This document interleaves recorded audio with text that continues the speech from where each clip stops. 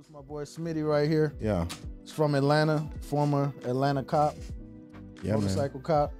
And what's your name, man? I'm sorry. It's Mike. Mike. And Mike, you do what for a living?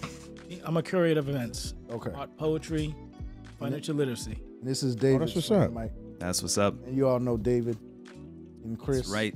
Chris Chris. behind the scenes. Yeah.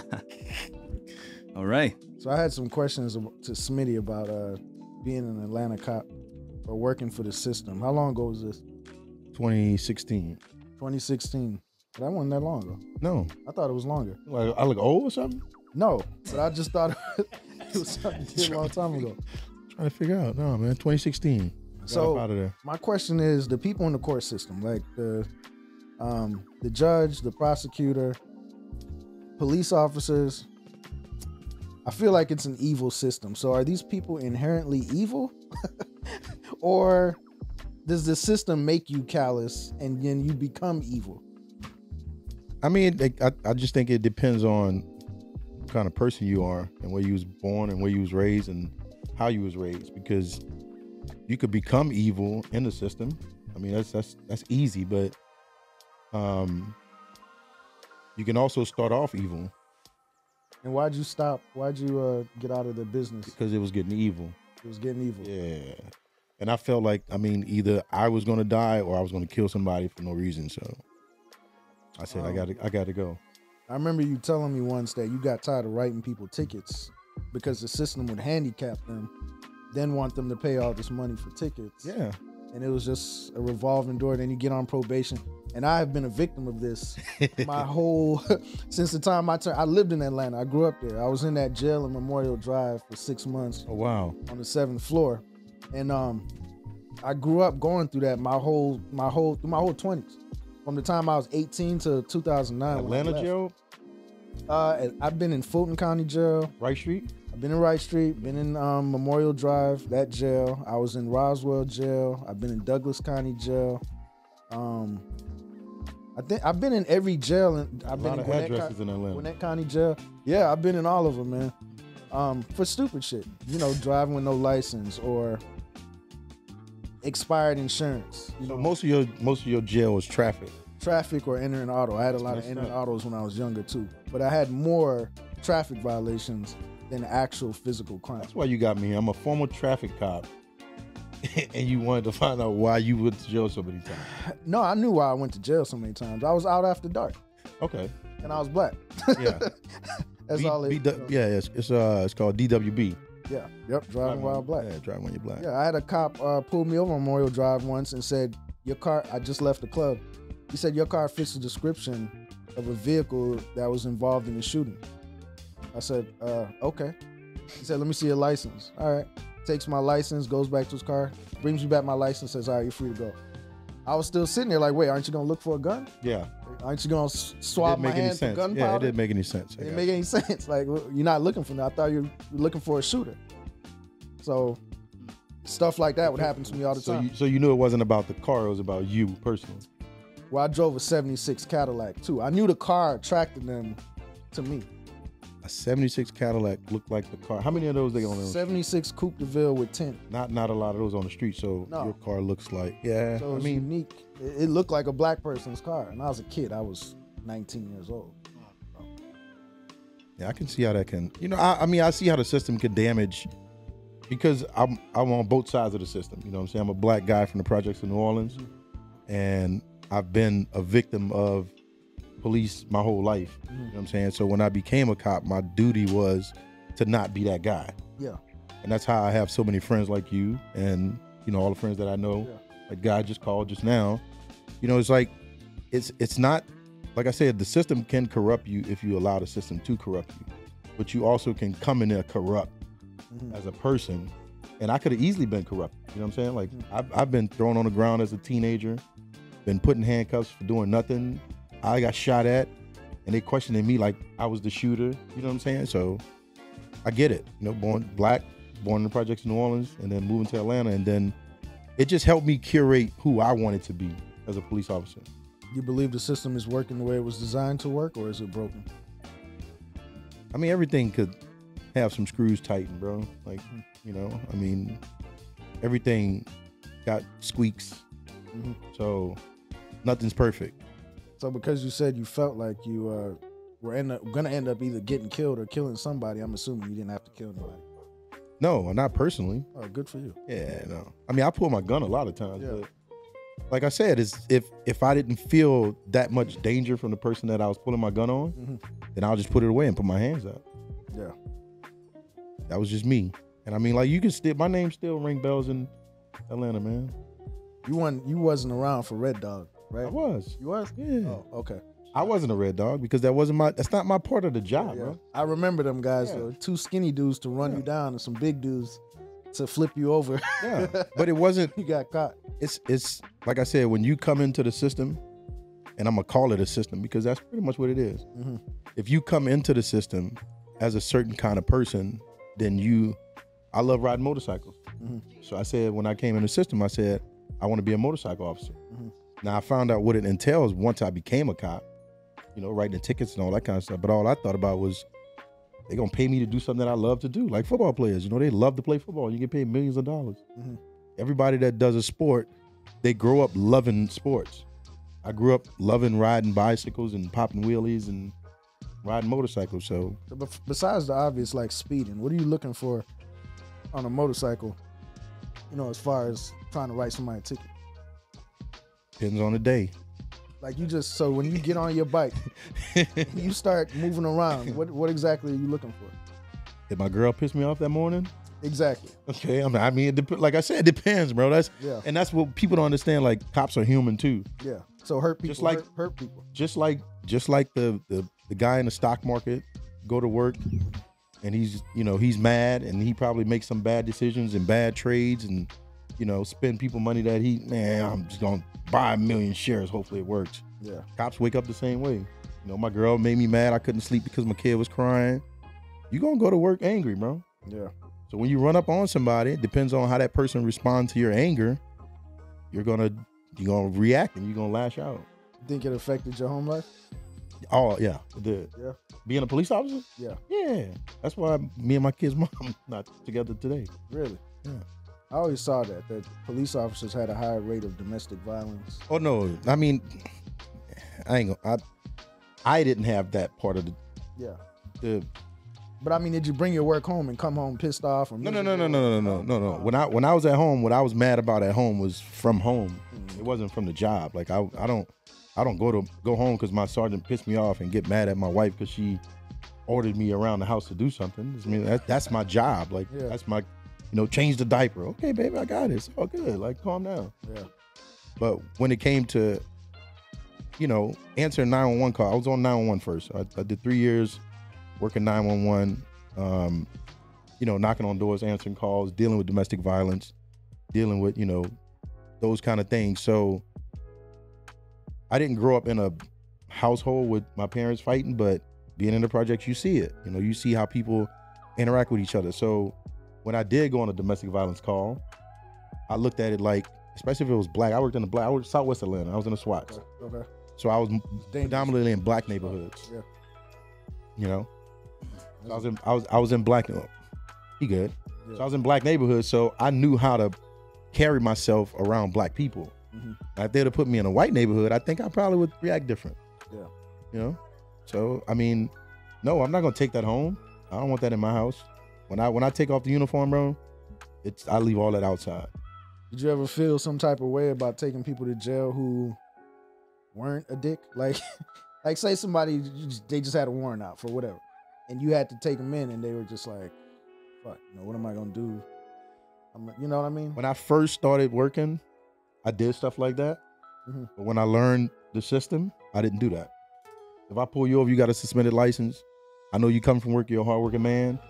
Why would I want to give you another ticket to try to force you to be even worse? Like your situation. Yeah, I was just gonna say, man, I wouldn't have did that. I very rarely ran into that guy who gave a shit about what I had going on. Nah, I've let more people go.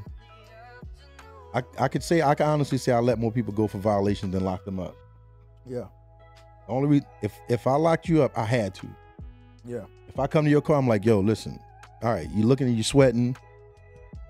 I mean, talk to me right now. Your driver's license messed up. No, it's good, man. It's good. You got any warrants? No, I ain't got no warrants. Child support? No, I'm good. All right. Listen, when I get on this thing and this lady start talking to me, it's too late. Yeah. You know, so let me know everything right now and we could work through it. We can get somebody to come get you. You know what I'm saying? I can't let you drive off because if you hit somebody and you kill him, then it's my, you know, like now I'm the bad guy. But let's pull your car to the side.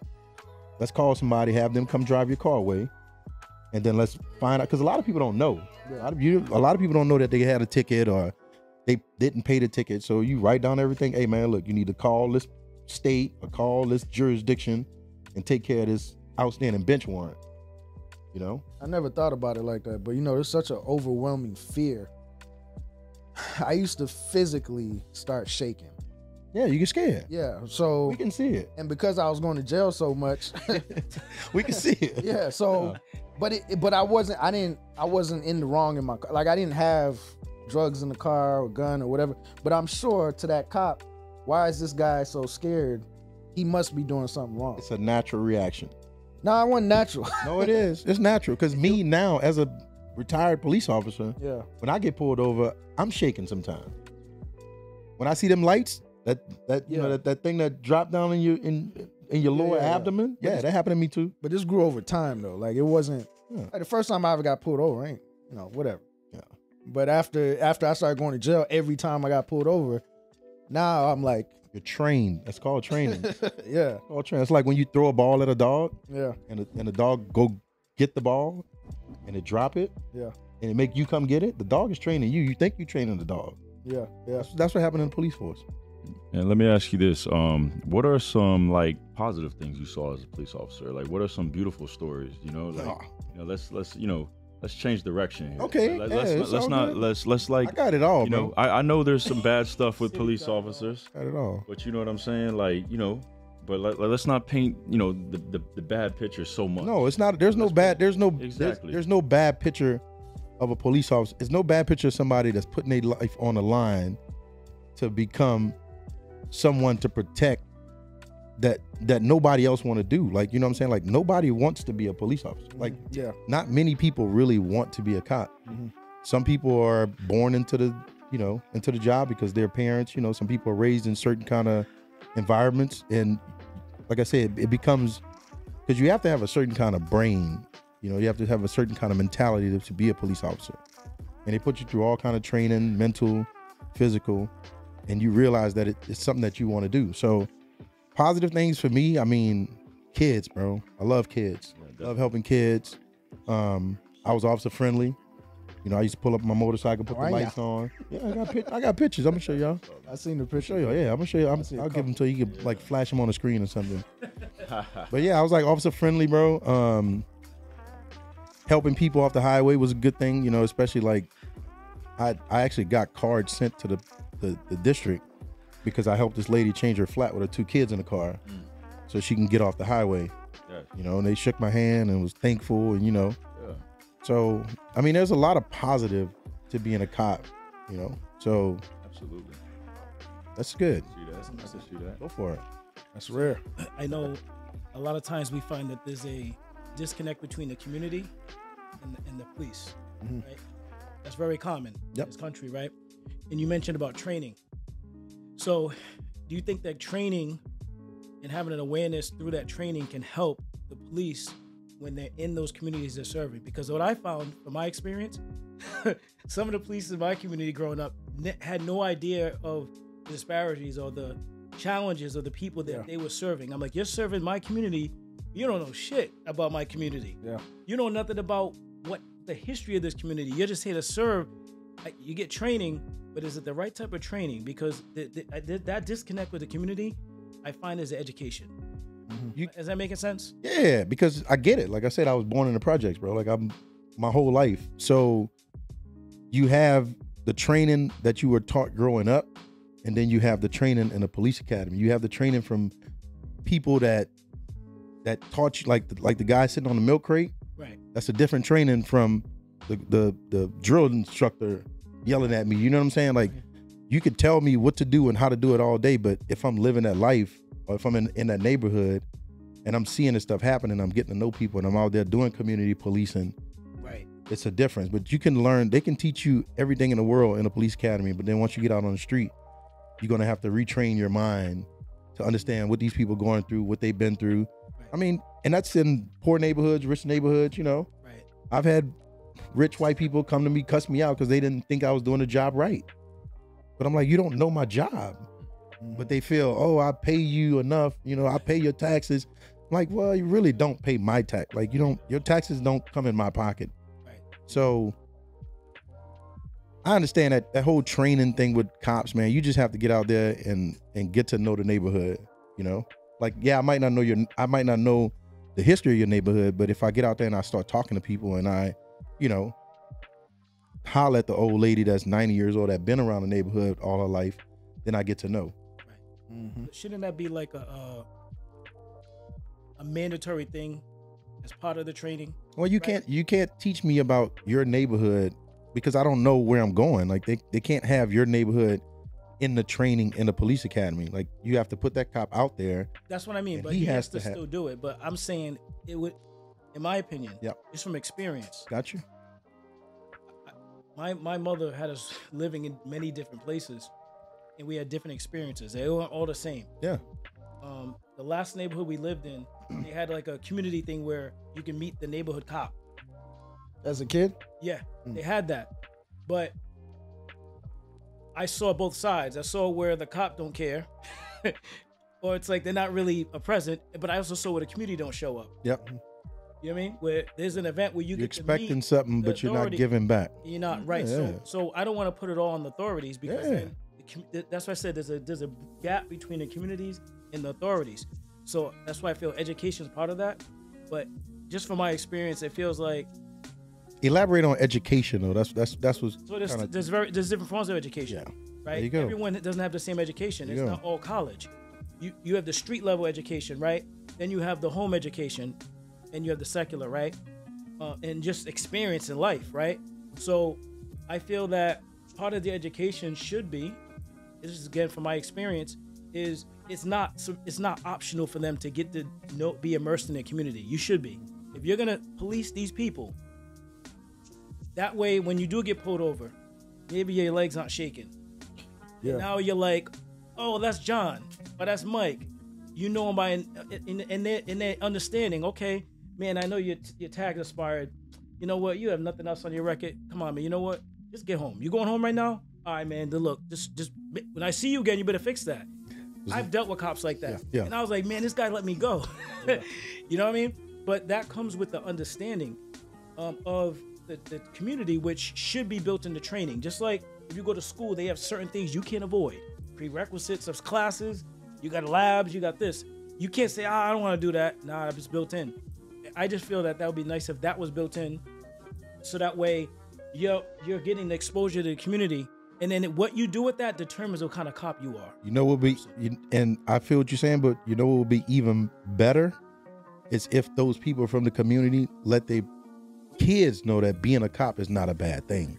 Right. There we go. You know what I'm saying? More people from communities like that are becoming cops, instead of people growing up seeing cops in a bad light and them saying, you know what, I'll never be a police officer. Yeah. But our police officers hated. It's not personal. It's almost like, for me, I don't hate cops. I hate the system for victimizing me. No, I don't hate cops. I don't. But it's when I have to go to court and here's some guy up there that's like, all right, you know, he doesn't even look up at me. He's like, you're going to give me $600 for this, $500 for that, $800 for this. All right, next. You know what I mean? I'm like, this guy I fucking hate. Because he didn't even ask me anything about my life. Can I pay this money? Yeah. I remember going to court and watching them. Yeah. I remember the judge. So this lady was up there, this disabled woman, older white lady, and she was on Social Security. And he wanted her to pay a ticket. She had a public pretender in there. He gave a breakdown of what all her bills cost from her Social Security. $40 for food, you know, $80 for her light bill, blah, blah, blah. He broke it all down. She gets like $600 a month. It was something crazy.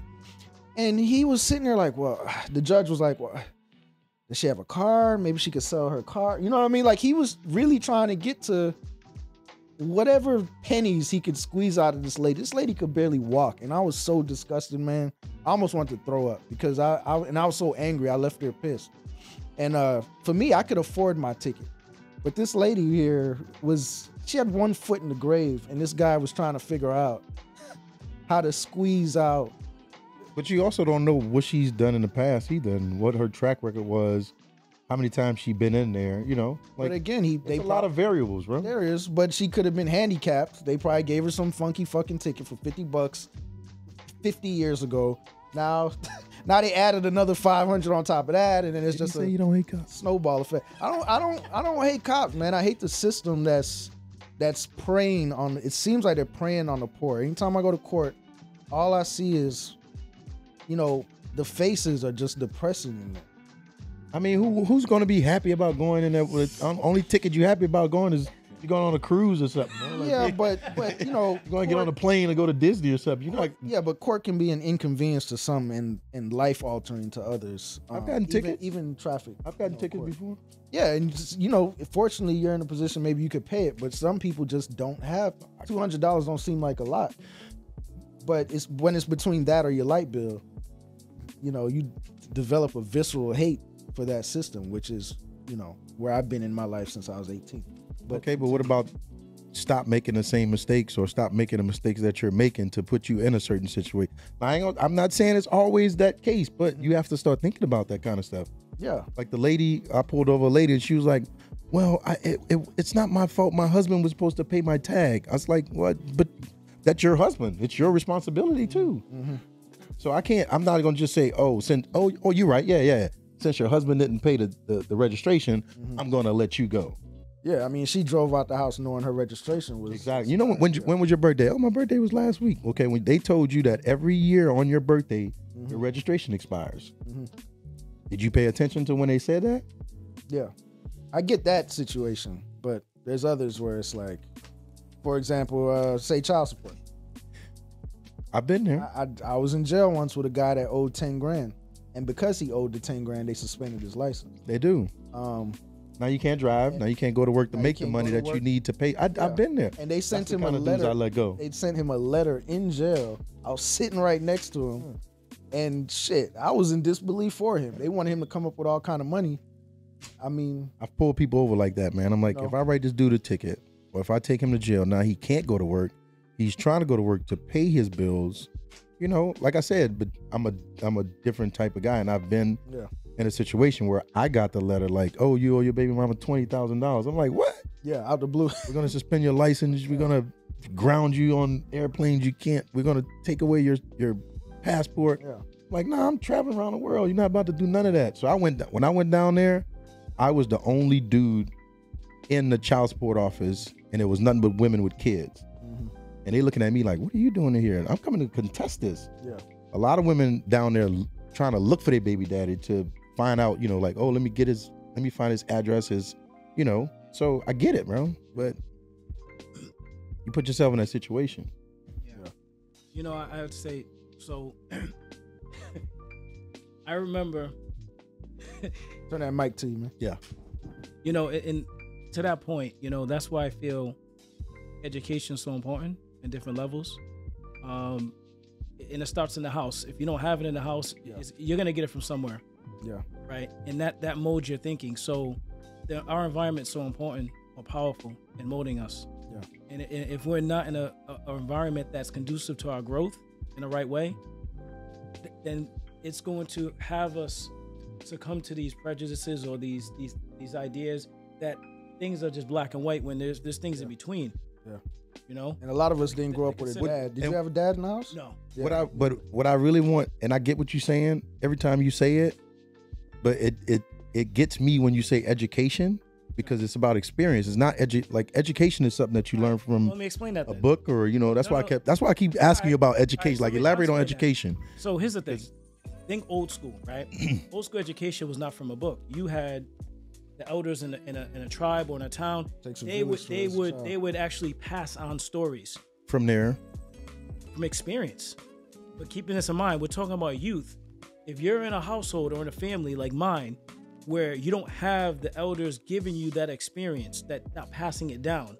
Now I need to go outside the house to get that education. Now, if it's not in the books, it's going to be from experience, but what if it's not the right type of experience? So ideally, we can become victims of our environment, but then we get to an age of what I call accountability. And you mentioned about, okay, well, after a while, if you see you're in these environments, these situations, and it's causing bad outcomes, what are you doing to get yourself from having those experiences? Yeah. Right? Experience is not going to... experience to that person didn't teach them anything, right? But then maybe they need to be educated in a different way from somebody who's been through it and that can tell them, hey, this is not the way to go. But not everyone learns that way.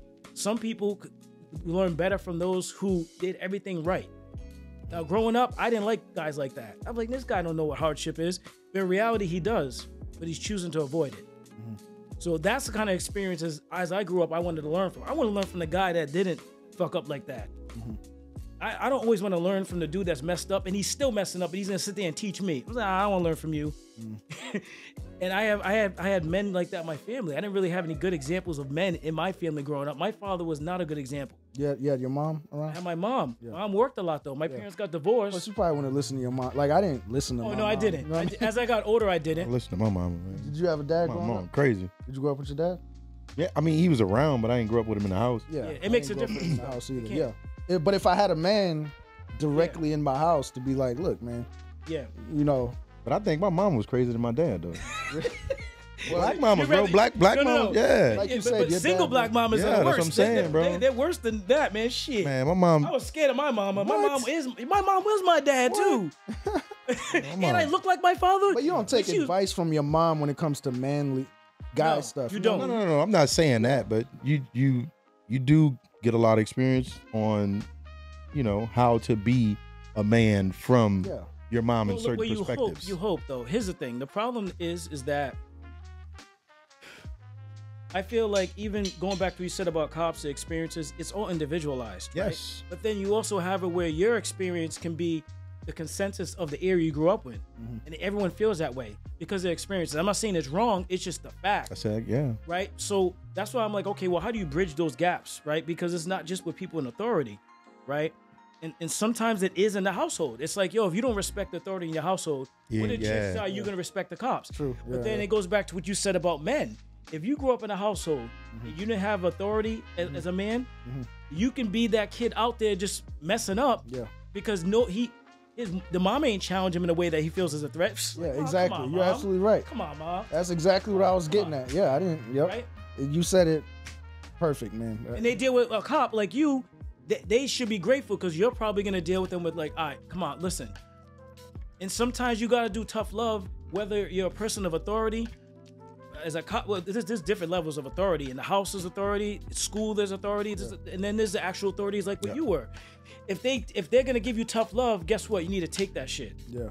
Because that's also a form of learning. It gives you the experience. In your 20s, you ain't all you see is a threat. I want to do what I want to do. This guy's trying to stop me. So fuck him. You know what I mean? Like you're not. You're right. Yeah. Everybody different though. Yeah. Yeah. I wasn't that guy. No? I wasn't. In your 20s? I wasn't. No? I went to school. I graduated from high school. I went to college, graduated from college. Started looking for jobs, went back to college. Good for you, man. Yeah, I mean, I had a brother that did that though. Oh, wow. I've seen my brother go to jail. There you go. I never saw it. I've seen a brother that went to jail. I had a brother. Yeah, my brother, my brother, a year and a half older than me. I've seen my brother get put in jail, but I seen my mom crying, and I'm the one that's no, mom, trying to bring my mama back because they taking my brother to jail for nothing. Yeah, you're the good son. Yeah, so I was like, you know what? I can't. He put enough on my mom that I felt like I had to be right. You know what I'm saying? Because my mom waking up, my brother sneaking out the house. We in the same room. He's sneaking out the house, selling drugs and all that kind of stuff. And my mom crying, and she got to a point where my brother was 16, and she said, "I'm not doing it no more." And kicked him out. I'm surprised you didn't follow in his footsteps, being younger and not looking. I had a up little to him sister too, though. Oh, okay. So somebody had to hold the house down. Yeah. My stepdad was in the military. He was in the Navy, so he was traveling. So I felt like, I've watched enough black TV shows to understand that if the older brother or the father ain't around, it's your job. Like you're the man of the house. Like that was always my thing. Like It's very mature of you. yeah, when you left, when somebody leave the house and they're like, all right, you the man of the house now. Yeah. I felt like I had to do that. That's what's up, man. It's very mature of you. I give you that one. So yeah, man, I went to college. I always wanted to see my parents proud, like happy. Yeah. You know, I wanted to get my degree. I wanted to get my diploma. I wanted to do positive things, and Wow. I wanted to be a positive influence for my, younger sister, and just make my mom happy, bro. My mom was always sad because, going through relationships and all that kind of stuff, moving house to house, and no good boyfriends and all that kind of stuff. Like, who wants to see their parents like that? Yeah. Wow. So It's interesting. like I said, I was a different breed, bro. When I became a cop, I didn't become a cop to be a bad guy. I thought that I could help my people, and I did. I could still get on the phone and, when I go to Atlanta, Schmidt, I don't have to wait no lines, Yeah. And I'm talking about these are hood dudes. Yeah. VIP section, they like, yo, man, you coming with me? Like, Yeah. you in a VIP, people looking at you like, man, who is this dude? I'm a regular dude, bro. Like, they think I'm the football player, and It's a whole nother side to you. Yeah. Man. I didn't know. I didn't know that about you, man. come to Atlanta. I told you. Go to Atlanta and go out with I him. told you, if you come to Atlanta with me, bro, you Well, gonna. no, I never thought he was a square dude and nothing like be that. I surprised, just bro. didn't think. I'm talking about your family side. Oh no, yeah. I never asked you about it, so I didn't know No. what to. I didn't don't assume know. anything. I grew up fighting and stuff like that. I mean, I did all the get suspended from school and all that kind of stuff, but I never felt like I wanted to disappoint my parents, bro. Yeah. Never. Good for you, man. They were good. My dad wasn't that good, but he was a good dude. Yeah. And but my mom was always like, me and my mom talk all the time, bro. Yeah. That's Never what's, wanted to see her cry. that's what's My up. brother did that enough. Yeah. So living life, man, is good. I can't complain now. I got a good job, got a pension. Yeah. Beautiful girlfriend. When I grow up, I want to be just like you, man. Shit. That's good. So yeah, man, that was the life. Being a cop was definitely fun. Yeah, I saw the when you were riding the motorcycles that y'all confiscated. Yeah. Stolen bikes. You was doing wheelies down the street Hey, man. on stolen bikes. I was testing it out. You're liable for that bike, man. I was testing it out. I was making sure it worked. After he had ran it in the bushes. Yeah.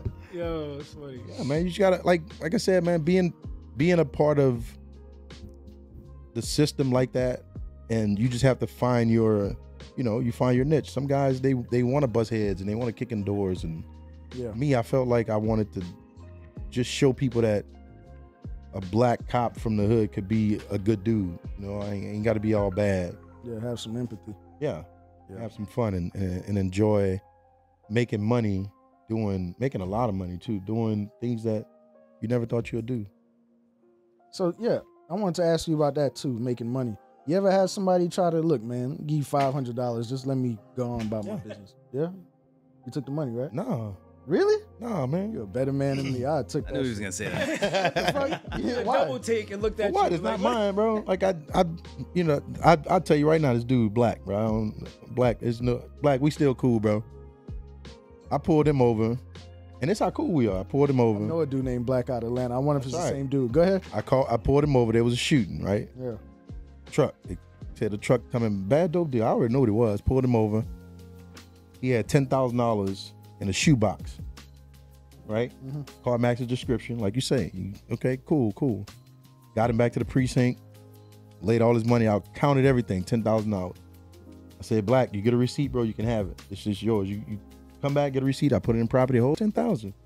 I went to the club that Saturday. Black was in the VIP section. You know what he did? Yo, Smitty. Appreciate you, bro. Good, man. You're a solid dude. That's Why it. he ain't offer you? Well, hold It on. wasn't You my already- money, bro. You already had him in the jail at that point, though. It wasn't my money. No, I let him go. He didn't go to jail. He Oh, went he back to did? the precinct because he had the money. Wait, I couldn't hold just on, what? take. I couldn't just take the Black. Follow me to the precinct. We got to go count this money. Yeah, but why? I don't understand why you took the money to the precinct. Why you ain't just? Because the money smelled like weed. The shooting that just happened. He got bullet holes in the car and all that kind of stuff. I had to do what I had to do. So he ain't just say, man, here, man, take $1,000. Let me go ahead. I don't even want to fucking. I probably didn't even hear him if he did say it, but I knew I wasn't gonna do it anyway. It wasn't my money, bro. Yeah. No, I get. I ain't saying to steal money, but somebody offered you. That's stealing. How?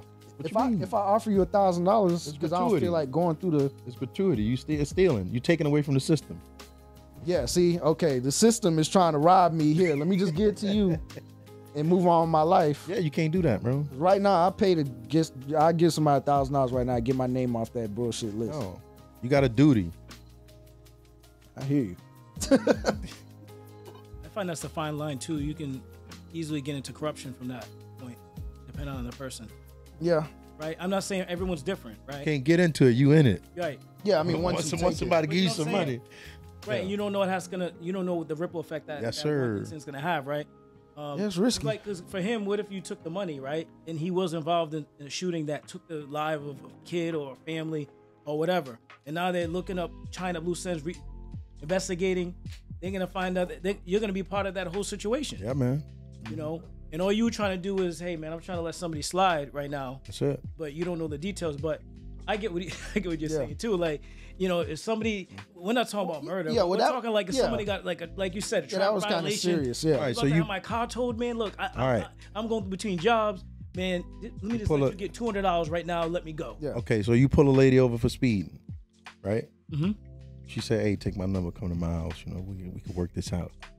How she look? How she look? Hey, look like a 12. She looked like a 12. She said, hey, you know, come on, officer, please. I give you all this. She got a skirt on. She just show it. What you asking the group? You going? You taking a number? You gonna let her go with the ticket? While I'm working, no. After work, I'm gonna give her a call. See, that's the professional answer. That's what I did. Oh, okay. See, That's what I'm saying. I said, look. so you did take some corruption, bro. You sitting over here acting like you was. No, No, that was off the clock corruption. said, What are you listen, talking about? That don't count. I said, listen, if you go to court and you pay this ticket, then we can go on a date. That's all she wants. She said, Okay. yeah. See, that's not corruption. That's not corruption. No, that's not.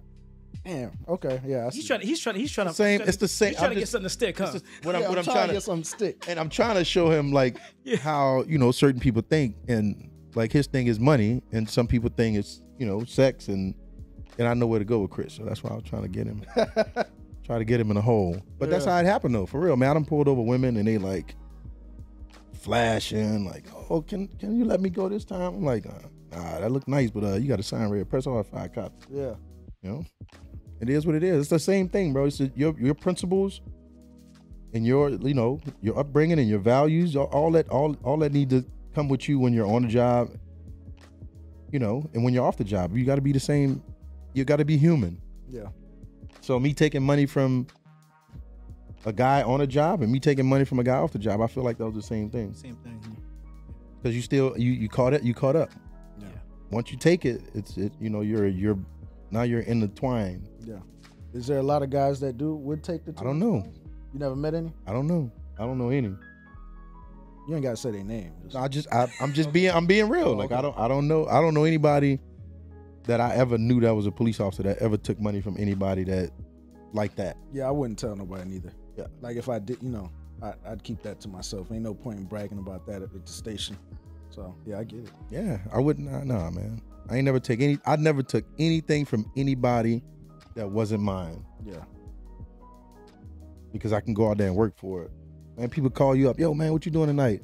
Nothing. I got a job, bro. $500, 4 hours. Yeah. You get them kind of calls. Yeah. So why would you take that from somebody? I can go sit at a bar and watch women and people come through for $500 and In at the uniform. end of the day and they don't do nothing. Yeah. Yeah. In my hand, $500. Thank you. So you, as a cop, bro, you don't have to take anything from anybody, man. It literally feel like you're stealing sometimes. Plus you on these jobs. I ran a truck up the street. It's a crane. Mhm. Ran a crane down the street, right? It took me like 10 minutes. He gave me $150. I felt like I stole that from him Yeah. because I would have did that for free. Yeah. You also got if you rented an apartment in Atlanta, you'd get. Never pay rent. You never paid rent at all? Never. I thought you all just got like a discount on rent. You Never. got free fucking rent? Never. Wow. I lived Is in. that still to this I day? lived in Buckhead, in Phipps Plaza, I think it was like the 12th or 13th floor, overlooking the pool. Did you sign like a year lease or what Didn't was the pay stipulation? Anything? Nothing. They just they hire you.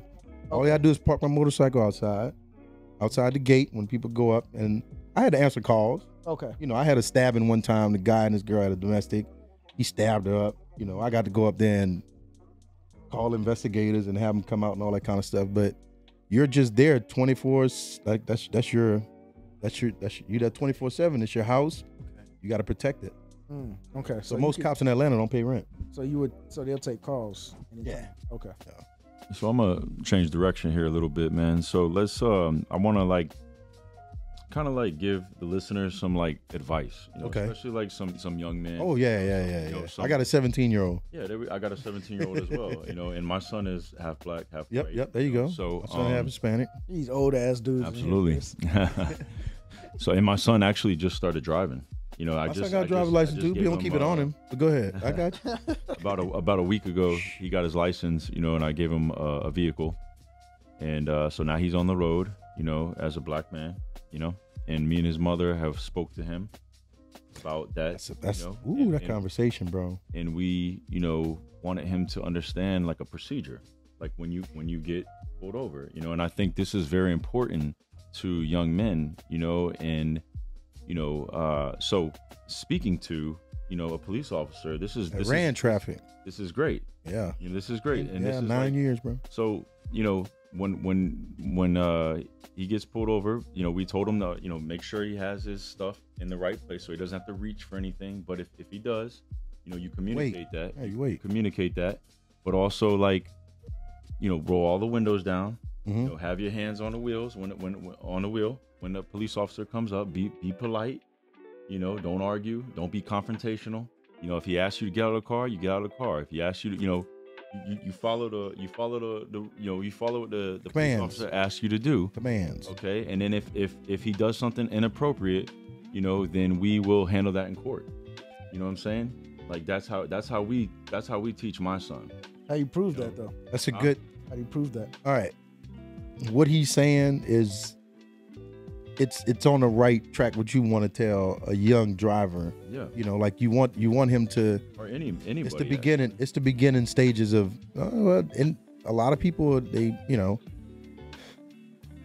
I always tell my boys, my family, my people, you need to live. You need to be alive to be able to tell your story, your side of the story. You know what I'm saying? Don't do nothing that's going to get you in a situation where you won't be able to have the chance to tell your story, you know? So I just encourage, because I used to have a camera in my car. Since your kid you go on Amazon, buy him a small camera that runs. Spoke about it, yeah. It runs every time when you drive and it start up, boom. And it's not, you know, it's kind of like people think it's not for you. It's not, you know, you're gonna have to have that conversation. Like, I'm not trying to control you or see what you're doing, you know, but you never know when you get pulled over, all that stuff is recorded. You know what I'm saying? So that's a great tip right there. That's one thing you could do, like just put put a camera in your kid's car. And as a, you know, and I will be transparent here, as a white male, you know, I didn't think about that, right? So my son's mother, she's a black female, and she says, you know, we're gonna put a camera in his car. I'm like, why? Real talk. First question, you know, right? Yeah. But then it makes sense, you know, and like, you know, and when she explained it to me, I'm like, all right, that makes sense. And you know what? That's gonna make, when that cop see that camera, it makes him, because now they got cameras too. Absolutely. But now you have your own. Instead of somebody being on the passenger side, putting their life in danger, putting it all in the cop face and all, you know, just making the situation worse than what it is. Just let that camera talk. Let it speak for itself, you know? And you know, another thing is too, is like, you know, I know sometimes you could be doing something illegal. You could have some weed in your car. You could, you know, just follow the rules, man. Like, even if, you know, because I've been there, I've had weed in my car, you know, I've got pulled over, you know, and I just do what they tell me to do, you know. And actually, you know, the crazy thing is I've been let go. Yeah. Because I just was cooperative, man. I've done that. Cooperative. You got pulled over with weed in the car? I've done that a bunch of times. Oh yeah. Really? Yeah, a bunch of times. Oh yeah, man. You know, but you know, I mean, ain't no kilos. It's this guy smoking a joint. Your car smell like weed. I find a roach in your car. Yeah, ain't nothing crazy. Like, you know, you could tell it's personal use or whatnot, you know. But weed is a whole different monster. Weed at a different time. Some people like, you know, panic. You know what I'm saying? Like, oh man, you know, this is gonna be the end right here. You know, like, and it's like, yo, even if you get locked up for that or whatever, you know, like, you know, there's ways to handle that the right way. You know, and you know, don't panic. You know, just do what they tell you. You know, that's what I say, man. You know, and you know, like you said, live to see yeah, another day. live to tell your story. Live to tell Yeah, another yeah. day. You that's Like the most thing. You know what I'm saying? Because Absolutely. my kid, I tell him all the time, like, he got a mouth. He always talk. That's what get him in trouble now. I'm like, bro, and he told me weeks later that he got a ticket, right? He's sitting outside of the thing, and he told me the whole story, and I listened to him, and I heard the things that he said, and I'm like, that could have been my son's life. You know, not thinking he just talked too much. I'm like, shut up, bro. Like, just listen. Like, it's an adult. First of all, you're talking to an adult. So if that person is telling you something, then you need to listen. And then second, it's a person of authority. You know, I was a cop. Your dad was a police. Your dad did this every day for 9 years. Just pull people over and write them tickets.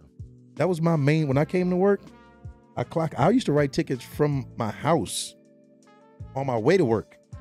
Then I get to work and we do the roll call, and I go back out and write more tickets.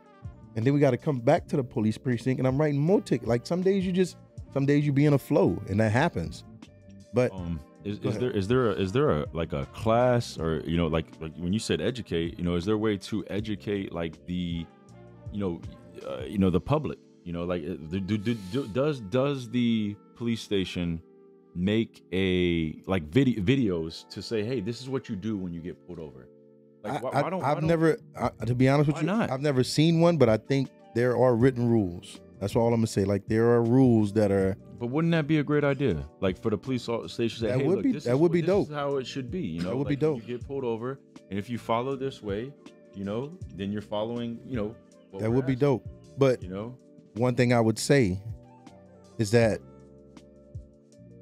if they do that do put them in a certain part of a liability, because not every police department, not every police officer is the same, and not every situation is the same. You know what I'm saying? Yeah. The only duty you have is, if you see blue and red lights, you have to pull over to the right in a safe manner. That's pretty much it. Everything else is what somebody taught you, or what you heard, or what you know. You need to have a driver's license. You need to have a proof of insurance. Not everything outside of putting your hands on a car, or turning on the dome light, raising the windows down, and all that kind of stuff. There's no written rule for that. I think that's a good point as well. Is, like, you know, training your kids to have that driver's license available, like, right there, and then having that proof. Yeah, proof of insurance. Of insurance. You know, like, you know, we need to teach our kids that. Yeah. So that, you know, like, even if you go out there and you physically walk them through it. Let's walk through. Let's walk through it. Yeah, let me pull you over. Let me pull you over. Yeah. I want to see how you would respond. That's a good idea. If I pulled you over, show me how you would be. We need to do a class, bro. We should, bro. We do, for real. That's what I'm talking about. And we need to put a class together and put together some teenagers. We could make a video, bro. Yeah. We could do a video together. We could use our children. Yeah. You know what I'm saying? It's a dope idea. For real. That's a great idea. Yo, I think we should really do that, bro. Two black kids in the car, two black, white, and Puerto Rican kids.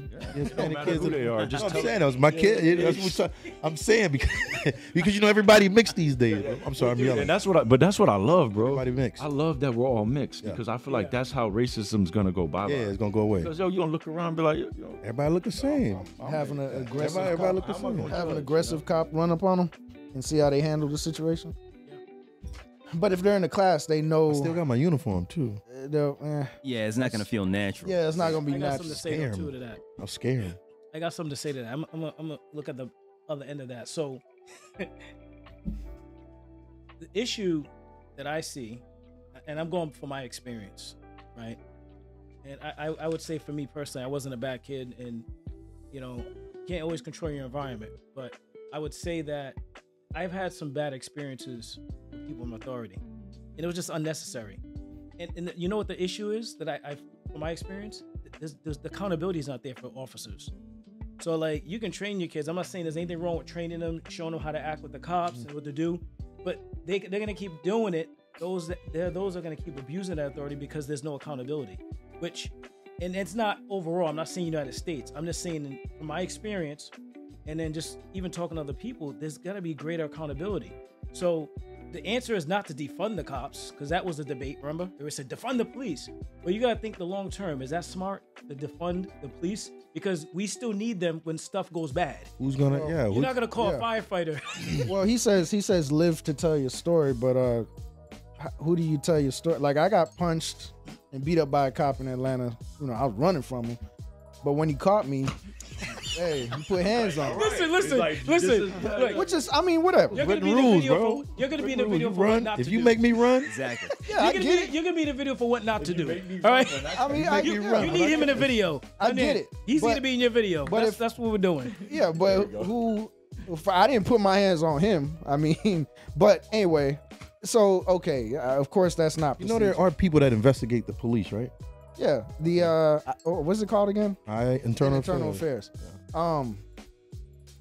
Yeah, but I was 26-year-old kid, bro. It's not a kid. 26. I don't know nothing about who. Your cerebral cortex done already formed at 25. You're good, bro. 17, Yeah. I would say you a kid. Even to this day, I wouldn't know how to get even. into. Kids are get 12 in and touch with 13, IA. bro. When you 16, you knew better. And what? So you go to I. But you're still not a man. When the first time? How old you was when the first time you had sex? 15. Don't ask me that. You grown ass man. You know what I'm saying? You already. Well, popped your now cherry. I'm curious. So how you already get in popped touch with your IA? You just Google them and say, hey, this Yeah. cop did such and such. You can stop another cop and ask him. Really? I mean, if you're scared, then I don't want you to stop. I'm terrified, man. I don't want But no. there's a way if if you pull up on your phone, Mm-hmm. which is the internet is now in the palm of your hand, smartest thing outside of today. person brain. Yeah.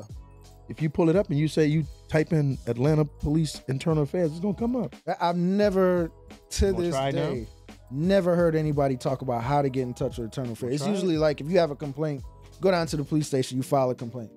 But I've never heard like you can actually get into somebody that'll investigate your situation. Why not? I've just never heard that. That's something that's never how effective been is talked about to me. How effective is what? The Internal Affairs? Yeah. Oh, it's That's effective. a good question. I done been down I've there. never heard that either. A lot of times. I done been down there, and I got some days in the street. You got some what? Days, like they take you and send you home for a couple of days. Really? Yeah. What'd you do for that? That's between me and the Atlanta police officer. Oh, okay. No, it wasn't nothing crazy, man. I just what happened the first time I went down there? God damn. More than once you had first to time. talk. Because people complain. You gotta understand, like people I complain. never thought that went anywhere. Yeah, I thought that was bullshit. The whole it was and I'll tell you the most craziest thing I had, bro. I locked this guy up, and he had a cigarette lighter, right?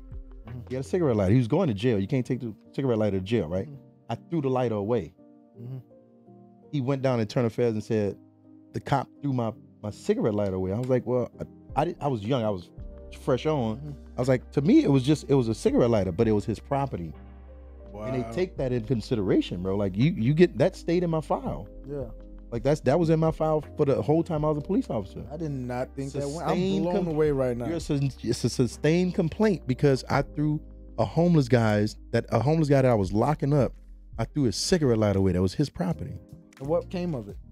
Not just get get him another lighter. Yeah, there are people that aren't police officers. I can't think of what they call them, but when things happen, they could complain to them, and they'll either cut you a check for how much a cigarette lighter costs. Really? Yes, bro. Yeah. You know how many people don't know this? Dog, this is. Yeah. I'm blown away right now. How many complaints would Khris have filed if he knew this information?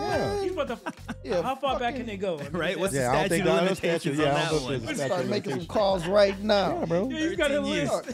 I Yeah. have a friend that lost 300 X pills. He ended up going to jail for like driving no license. Got his car out of the impound. His X pills were gone. He never got charged with them. In Sandy Springs. There are people, they're drug dealers that call the Internal Affairs and say, yo, this cop took my drugs, bro. For real. Did he get reimbursed for that? I don't know. He needs I don't to know call if he right got. now. I'm not I gonna want to say. know the outcome. I'm not gonna say they got reimbursed, but I've known, like, bro, you are a known drug dealer. You like people in the neighborhood know you're a drug dealer, and you calling Internal Affairs saying, yes, the cop locked me up and then took my drugs. Hey, if he's a known drug dealer, might as well. Hey, I want my dope back. You know what I'm doing out here. The fuck? Hey, Yeah. he's being transparent. Yeah, I'm being He's transparent. genuine. You know what I do. It happens. So there's something else I want to mention. This goes to what Dave was mentioning as well. Like as far as training, right? Yep. That's all part of. I'm gonna go back to my word education. Yeah, I know. I Now, got you. I know your word, bro. I know you need to be a teacher. I'm gonna bring it back. You should have been a teacher. You should have called him. It's love language. Educating people. Somebody loves like. You're supposed to be educating people out here in these streets. Well, no. So the thing is like you mentioned something about the community, right? So sometimes like the community don't show out. It's not a big deal, right? Maybe if they have an event that's from the police. Well, the way I look at it is a case by case basis, right? Is the best way to do it. So if you're not reaching the masses, think about the people you help. You can't help a whole community by yourself, right? Do my part. You do that's my point. So doing your part, who cares about the numbers, right? I mean, I do. You know what I mean? In a small sense. But think about it though. But if you did, like, so that's why some of these things never happen. Or if they try to get something going, we're not getting enough support. People don't care. Well, there are those out there that still care, man. Yeah. You know Even what I mean? if There are it's people out there that care, and that should be a driving force, regardless of the numbers, because you never know that one person you help. like I'm about to tell you, if it's 1 or 100 showing up, I did something. You did something. Thank you, and that's how you can start making a difference in the community, right? So I was reading an article about how you can literally change your genetic makeup by changing the way you live and think, and it's not right away. Yeah. But someone in the family has to stop a process of someone say it's a curse or our family's this way. Nah, man, you can. That's a toxin. You can eliminate that toxin from your family tree, but it's gonna take work so that down the road you don't look back and be like, yeah, that's my family. Yeah. You know what I'm saying? It could be from the diet to where you think to where you live. You know what I'm saying? So if you can help one person, you don't know what that help can do to the entire family. You know what I'm saying? You're right. You're right. How's your brother doing now? Oh, he's good. He don't smoke no more. He drink. He matured out of that. He 47 though. That mindset of like fuck it, I'm gonna do it all. Yeah. But then another thing about growing up in the hood is once you start seeing your friends die off and go to jail, you start thinking like, I'm next. You know, like that's come on, man. Growing up, I mean, you close to my age. 21 was like a blessing. 25 was an anomaly. Growing up in the hood, like if you made 25 in the hood, like you did it. Yeah. You know what I'm saying? Like that was it. And so for me to leave high school and go to college, because I played baseball and because I was in a band, and I went to HBCU and I was able to have that kind of stuff, at my fingertips because of my band directors and stuff like that, and because I watch Different World and the Cosby Show and stuff like. We don't have those kind of stuff that's coming on TV. That's trying to educate black kids on how to become men and how to want to go to college. I pledged fraternity. I watched Different World, bro. I remember Ron and Dwayne, and, being a Kappa, and that was unreal to me too. Yeah. When I saw that, Yeah. Because you didn't see it happen to you didn't because we didn't think it was obtainable. Exactly. Yeah. It's absolutely. We didn't think it was obtainable growing up in the hood. And if it was 7 of us in a 2-bedroom apartment, 7 of us in a 2-bedroom project house. Yeah. So you don't think those kind of ways, but you don't even try. And that's why I said some people don't try, bro. Some of my boys, they grew up slinging and banging and dead in jail, but some of them also got out. So yeah. You don't know until you know. Yeah. That's the worst thing about it. Yeah. Like until you see it and until you know and learn it, then you don't know. I was kind of blessed to have a stepdad that was in the military, and he used to bring home these trinkets and all this kind of stuff and different wording and writing, because he would go to all these countries. That's what I was going to ask you from other countries. He would go to all these countries and he would bring it back, and I was intrigued by it. You know what I'm saying? So I knew that there was more than just what I was growing up in. But when I was growing up, that's all I knew. Like we couldn't walk on the next block because they would call the cops. And they would get y'all little project asses back in the project. That's just the way it was, because a block from where I grew up at, it was a white neighborhood. Yeah. And back then in the 80s, white people and black people didn't really, it wasn't meshed like that. So when I saw all that stuff, and it just opened my eyes. Yeah. know exactly what you're talking about. Let me ask you, you know, switching subject is again. Switch it, that boy. Switch it up, boy. Switch it up. Perspective shit. Boom, boom, all over the place. Let's go. So, you know, you spoke earlier about, you know, your mother, and you spoke about, you know, your love for her, and your father. You know, what was your relationship with your father? I used to run from him. Okay. Yeah. My dad grew up all my family grew up in the same projects, right? My dad used to live on one side. We lived on this side, my grandmother. And then another thing was my grandmother didn't want my dad to even come around her house where we lived at. Because it was me, my grandmother, my 2 aunts, my brother, and my cousin. And there was 7 of us.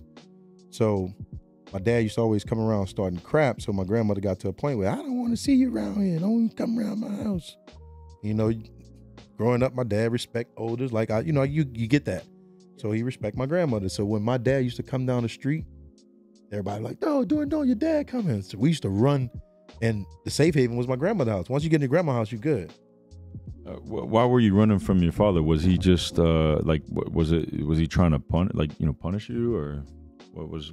As a kid, when your dad is not around, and you like, as a kid growing up in my neighborhood, your dad was always the one that, you know, told you not to do. They always trying to chastise you, and you know, your dad was always looked at as an enemy. And that's why, like, till this day, when my kid's mom called me and she'd be like, Gavin did this, I'm like, all right, well, let me talk to him, because I don't want to be the bad guy. And then she would punish him and send him to my house, right? And she would let me know what his punishments is. But I'm like, I'm not going to punish. My time with him is my time. When he gets back home, his punishment can continue, because I'm not going to hold him against the things that I want to do with my kid, because I grew up like that. So now, you know, coming to your house is punishment. No, yeah, no, that's how he's gonna look at. That's how he's gonna look at to him. Yeah. So that mentality was created growing up as a child, that your dad was the bad guy. Mm-hmm. So when my dad came around, we ran, because I saw my grandmother mistreat my dad. So I was like, I'm gonna mistreat him too, because that's how you're supposed to treat this guy. Here we go. This is the guy. This is the guy that you're supposed to treat like this. But your grandmother, she probably felt some type of way about your father because of things he had done. Other stuff that I didn't even know about. Exactly, but it trickled on me. It's like the fairy dust. Yeah. So me and my brother, when we saw my dad, we ran, because we knew that he was the bad guy. Because my grandmother was like, "Don't come back around here." But was he a bad guy? No, he wasn't. I talked to my dad all the time, bro. Right. Like me and my dad in the same fraternity. So why were they painting? Why was she painting him to be a bad guy? What was the issue? When you become a father, you are one. Oh yeah. You understand. And I had that conversation when my kid's mom and me and her went through all the stuff that we went through. I picked up the phone, I called my dad, I said, man, I'm sorry. I apologize. Now I know what you went through, you know, because he went through similar things, not being a part of the family. Now, I don't know what he did to my mom for them two not to be married again, but I felt that I had to give some kind of reprieve, because of, you know, like, now I'm a man with a child. He always said that when you become a man and you get your own kids, just like your mama said, when you become a man, you get your own house, you can do whatever you want to do. Now you're in your house, walking around with your drawers on, you doing whatever you want to do. The same thing with your dad, bro. Like, at least the same thing with me and my dad. So once I got my child and I dealt with my kid's mom in a way that I felt like it was like deja vu, and I remember the same stuff from my dad, my mom, and the stuff they was going through with child support, and my son couldn't live here and I couldn't live there. You know, I had to humble myself. Mm-hmm. I called my dad and I told him I'm sorry. Me and him talk all the time, bro. Like, he ain't called me in 24 hours. Like, oh, my bad, you know, because I be getting busy. And then I call him.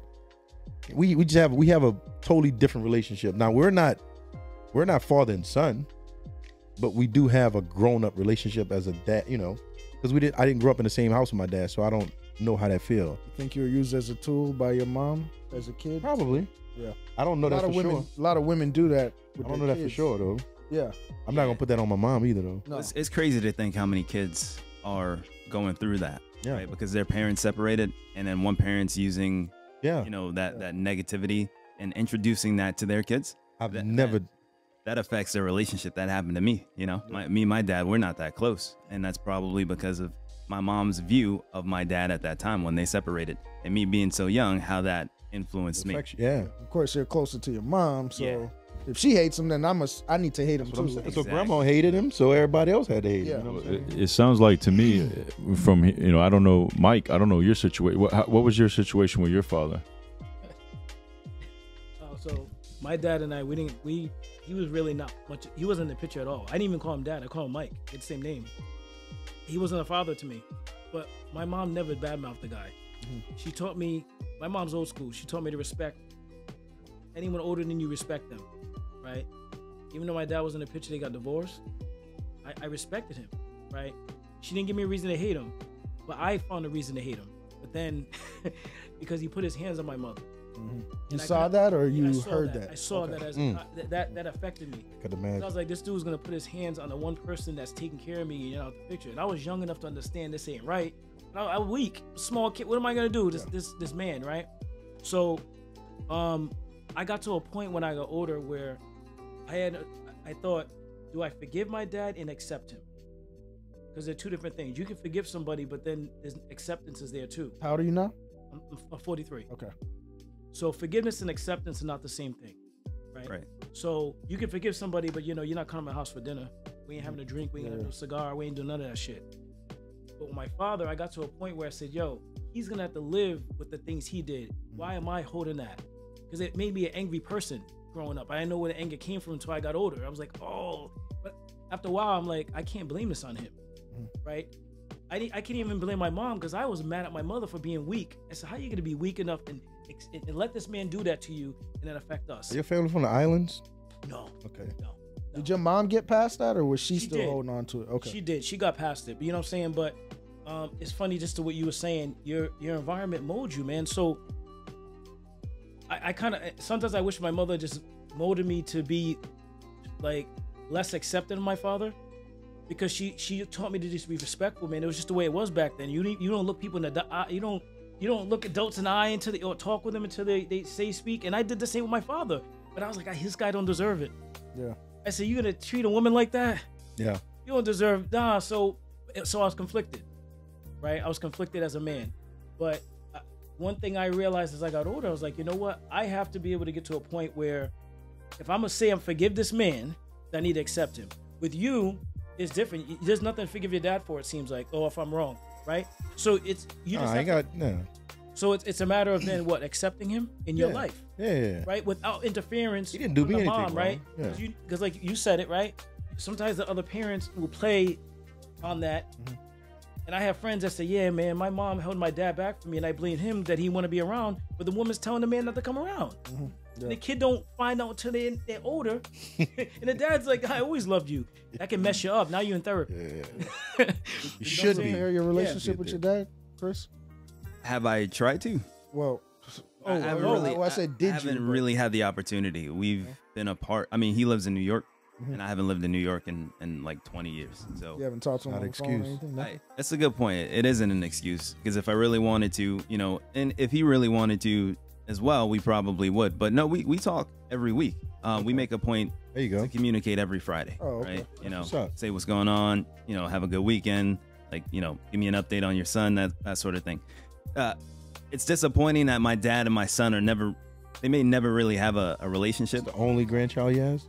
No, my sister has 2 kids. Okay. What if you had him down here and had a conversation with him, man? I would love for him to come down to visit. Cool. I would love it. So you ain't got all these daddy issues putting it on me when we're by ourselves going to the club and shit. This guy, listen to this guy. This guy's airing out dirty laundry. Obviously, the father figure between the two of us. Okay, right, you're sitting in my house right now. Sorry to interrupt. Don't forget that. Go ahead.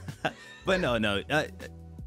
I do think about it, and the older I get, and the older he gets, I know he's in the later part of his life, right? Yeah. I'm in the later half of my life, right? I'm 41 now. So time's running out. If we're ever going to reconcile, it's got to be soon, And I think, like I said, I've been thinking about it, and I definitely would like to.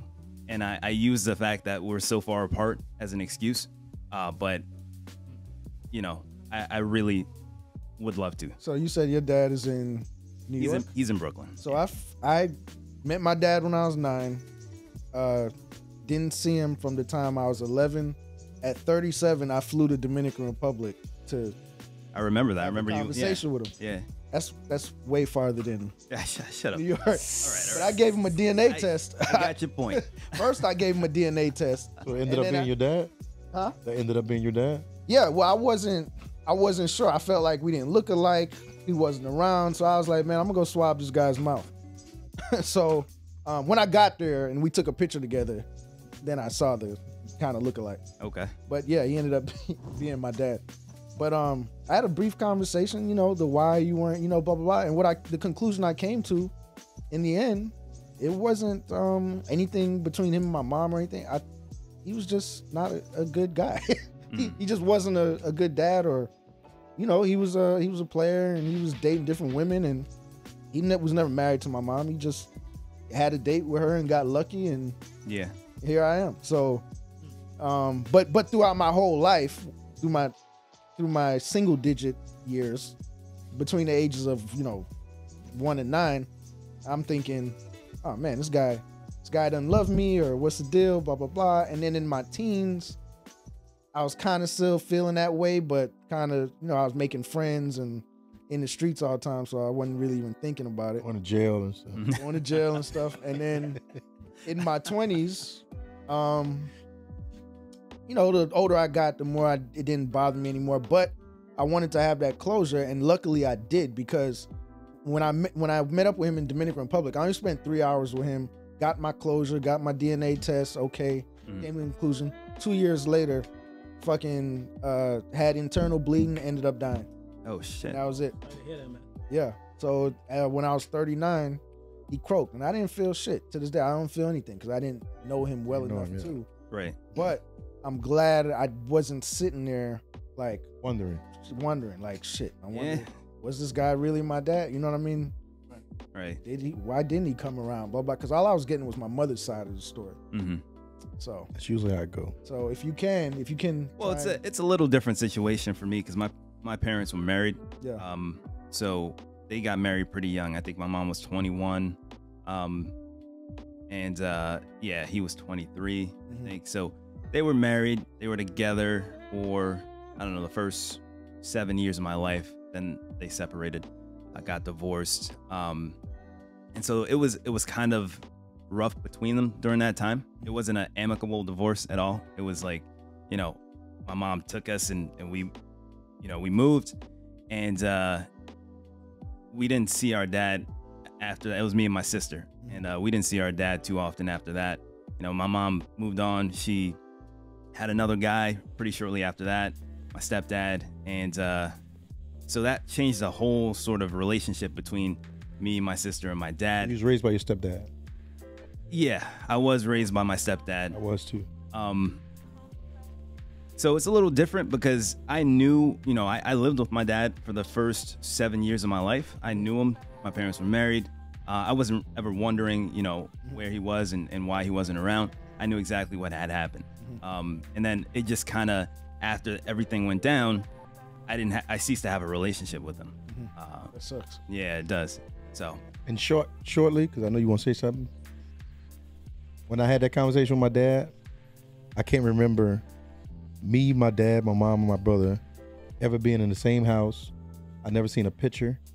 I never remember throwing a ball with my dad. I don't have any memories with my dad as a kid. Mm-hmm. So when my son was born, I made it my duty to throw a ball at him. Yeah. Right in his head. Should throw it at him. I'm like, you gonna remember me. Daddy, I don't want to. No, you gonna want it. Yeah, for real, bro. So I don't care whatever it takes, bro. Just make sure that, because like again, I'm 45. I'll be 46. So back then, cameras, phones, and all that stuff wasn't really around. So there's no memories, right? Except the ones that somebody have that they hoard. But my dad can't give me the memories that he had. Mm-hmm. Yeah. And I have none. Yeah. And to share your successes and your experience with him. I wish I could have got to know him and shared some of the things or even got some advice from him. Yeah. When I was young, that kept me out of trouble. Yeah. You know what's awesome? So my sister sent my dad, or our dad, the first episode of this podcast. Word. He watched it, and then he hit me up and he was like, man, I'm so proud of you. We need to, get in touch so I can talk about, what you're doing. And and whatnot. So what I'm doing here, this podcast is kind of like an outlet, you know, for me to present myself to those who I've lost touch with, like my dad, right? He can see what I'm up to. He can hear, you know, my ideas, my thoughts. Your voice. Yeah, my voice. Yeah. So I'm kind of grateful for that. I'm glad you guys are here and being a part of that too, man. You know? I got something to say. Yeah, go ahead. So one of the things I take from this, and I'm grateful to be here. Thanks for inviting me, Dave, and nice meeting y'all. You know, it's nice to hear everyone's experiences, and you know, and now we're all men in this room, right? Yeah. And men raising men. Yeah. And you know, it feels good. When I look at my experience now, and I'm hearing y'all talk about your experiences, we wouldn't be who we are if we didn't have those experiences. Absolutely. So I actually thank my father. Since we're talking about fathers, I thank him for being a good, bad example in my life, because without him being that way, say it, bro. Because I learned, so you can learn to be how to be a good man and father by having a good father, but you can also learn from a bad example. Yeah. Right. So that's what I had, and now I was in a position a couple of years ago. My dad was sick, and we're not close, and I called him up. He wasn't ready for that conversation. Yeah. Because he didn't expect me to do that for him. So it gave me closure. I made my peace. I forgave and accepted him. And I said, it's up to you at this point. Right? So with you talk about your dad. It was an opportunity for you to get him down here. And I mean, guess what? It's up to him to reciprocate. You know what I mean? Yeah. And my dad was like, man, you're actually a better man. I said, no, I'm not. I'm imperfect just like you. I'm just trying to learn from the past and be better. Yeah. I'm not a better man. I don't ever want anyone to think I'm looking down on them. Yep. Right? So we learn from each other. I just want to thank you guys, because this yeah, man, it's good. It's been a great experience. Absolutely. Man. Yeah. After this, you can go home and have a good cry. It's been some good education over here. What you just said made me think of a saying. They say smart people learn from their mistakes, but wise people learn from the mistakes of others. You know what I'm saying? So you're wise to be able to see the mistakes that your dad made and learn from those and not repeat them. Because a lot of people aren't wise. They'll do the exact same thing that, you know, hurt them in the past. You know, they'll do it to their kids. Yeah. So my brother's doing that right now to his kids. So doing exactly what our dad did to us. So this is the whole reason, Chris, why I wanted to do this podcast. Yes, sir. Is because this is my mission. You know, this is my mission to help men wake up. You know, like, we need to wake up, man. I mean, it's a common denominator in everyone's life, is the father is not doing what he's supposed to do, the head of the household. And then you know, there's no guidance for the young man, you know, so then it's left on the teachers, it's left on the police officers, it's left on, you know, like, you know, the public to take care of your children, you know. And it's not a race thing. It's in every race, you know what I'm saying? Like, you know, and it goes back to us, or it goes back to our choices, you know. So, you know, when we talk about, we think that, you know, having lustful sex out there is not a problem. It is a problem. Because guess what? When you knock up that chick that you really don't like that, you don't really like her like that. But now you got a kid, and now that kid's going to grow up broken because you don't really want to be a part of her life. You don't really love her. You don't even love yourself. That's why you were having sex with her, because if you loved yourself, you'd value yourself. You wouldn't just be giving out your stuff, man. And trust me, I was the worst, but it took me a long time to realize that, man. And now where I'm at, but that's why I want to use this as a platform to get through to other men. I want to use this as a platform to get through to young children, you know, young men, you know, because really, man, that's where it's at. That's how we're going to make change. You know, we're going to get, like you were saying, man, you know, educate the young men that not all cops are bad. You know what I'm saying? That's how we make the changes. You know, we're old dogs, you know, a lot of old dogs, you ain't going to get them to change. Right. You know, you might get lucky. Yeah, you can't teach an old dog new tricks. Right? Exactly. That's what they say. That's what they say. But you know, so you know, the name of the podcast is Better Gents, right? Yeah. Better Gents podcast. You know, so what we're trying to say is, look, what we're all trying to gather here is how to do better as men, and what we're doing right now is we're bringing transparency. You know, and a lot of men don't understand transparency. They keep it bottled up, and then they instead of, you know, getting counseling or talking to other men, you know, they drink or they smoke or they plug into the wrong sources, and then we just keep getting the same problems over and over again. So like, I truly believe that, you know, what we're doing is going to change the world, you know. And you know what we're gonna teach is we're gonna teach men how to value themselves. We're gonna teach men how to truly love yourself, you know, because if you truly love yourself, then you can truly love that woman. Because most of the time we're in relationships and we don't even love ourselves. So how are we gonna love her if I don't even know how to take care of myself? You know, I'm not eating right. I'm not sleeping right. I'm not getting the right rest. I'm not eating the right foods. I'm not, you know, exercising. I'm not reading. I'm not writing. I'm not seeking peace. If I'm not doing all those things, then I don't even know how to take care of myself. So then I can't take care of my woman. Then when I have a kid, I'm gonna teach him nothing. I'm gonna teach him the same thing. And then this is how we keep getting these problems over and over again. So what we got to do with this show, and this is we want growth, you know. So if we're gonna grow, if we want to produce growth to our listeners, then we're gonna have to grow, you know. So you have to make a choice. Like if you're on this show, you got to say, hey, I want to be a better man, you know. And then we're gonna surround. And then when you're on your off time and you're plugging into making yourself a better person, a better man, then you can bring that back to the show when you come on here. You know what I'm saying? And that's how we're gonna move, you know? Like that's how I feel. And you know, God will take your mess, man, and he'll create a message. So, you know, all this stuff is messy. And just like you were saying, like, yo, we got all this messy stuff going on, but man, you know, you chose to, you know, not be like your father, you know? You chose not to be, you know, like, and that's what it takes, you know, like, it's the tale of the two brothers, you know. I could either grow up and if my dad was alcoholic, I could be just like him and be an alcoholic, or I could see him and I could want to do different, you know, because I don't want to be like that. You know, so talking about Donald Trump and his brother. That's what happened. Is that what happened? Yeah. His brother was an alcoholic, ended up drinking himself to death, and he Really? went in the other direction. He ended up What like direction his he dad. went in? Yo, Well, he ended up like That's another. he ended up like his dad. But yeah. Nah, I've heard that. I'm not that This guy guy. Khris is a fan of Donald Trump, huh? I'm not a political.